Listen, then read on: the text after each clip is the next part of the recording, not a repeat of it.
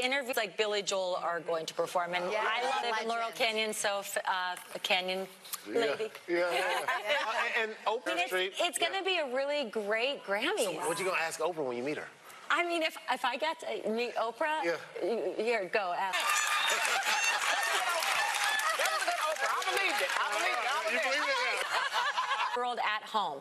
Now this song 21 Guns, and but when he started doing this, he wasn't good. And Elvis, you know what? It wasn't your best. And I know I said, watch the video, look at the drummer, and he did. And I came back a half hour. Depends on what type of sport you're playing, because some sports require that type of attention and that type of. But no, I think you have to give the kids kind of like the instruction on how to get better rather than crushing. I mean, old school.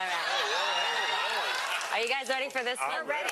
I would like to preface this, though, with, and I don't know him. I've seen one picture. I know nothing. No, it's that bad. And I go and I meet him, and we sit down. Okay. That's a conversation. And I did not know what to do. It was such like a, I just started laughing because, and you said it on an up. I literally like. Just start laughing? So I started laughing. I didn't know what else. Can I get a to-go box? The date is over.